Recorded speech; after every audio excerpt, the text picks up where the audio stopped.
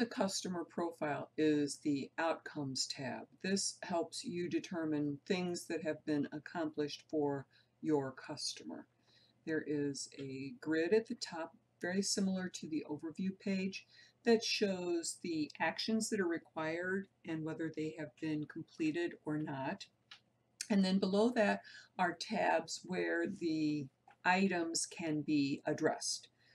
For example, under the Services drop down, we have a spot where you can add a service. You can filter for service start and end dates and what type of service you want to filter for.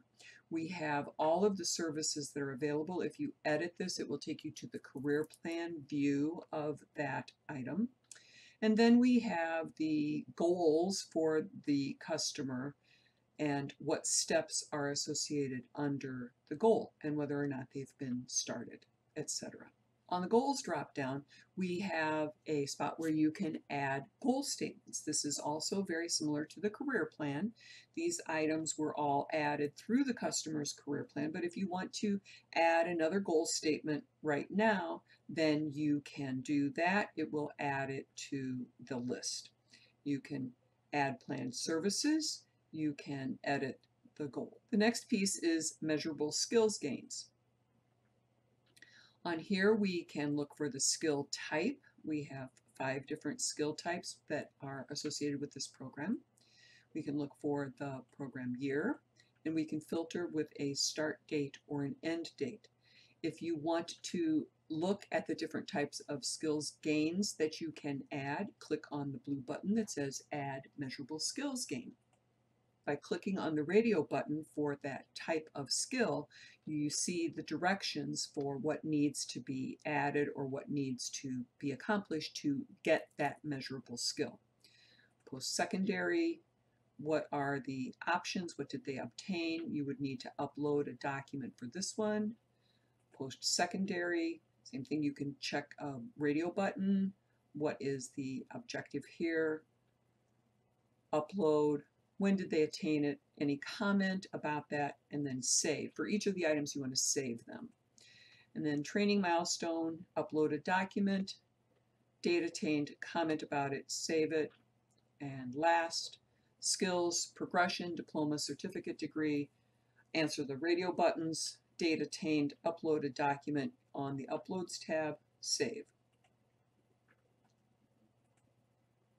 Earned credentials are in association with the steps that you add to a customer, or you can add a credential from this page. What's the title of the credential?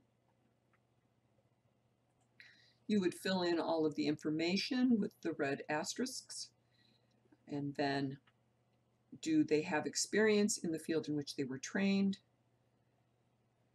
You answer yes or no, click Save, and then the credential shows in the list.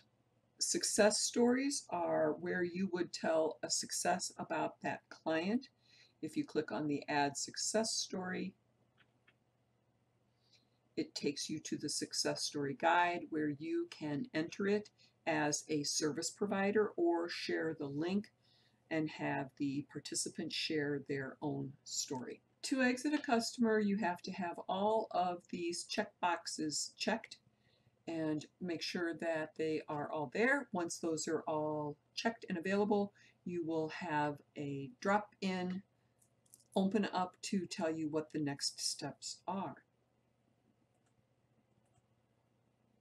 For employment, we want to add employment after the completion of a pre-apprenticeship training or an apprenticeship program where they start. That add employment has a number of items that you need to complete.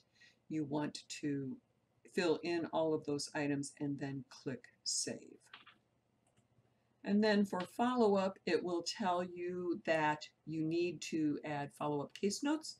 These can be done periodically. We suggest at least every 30 days you want to check in with your customer and add a follow-up case note.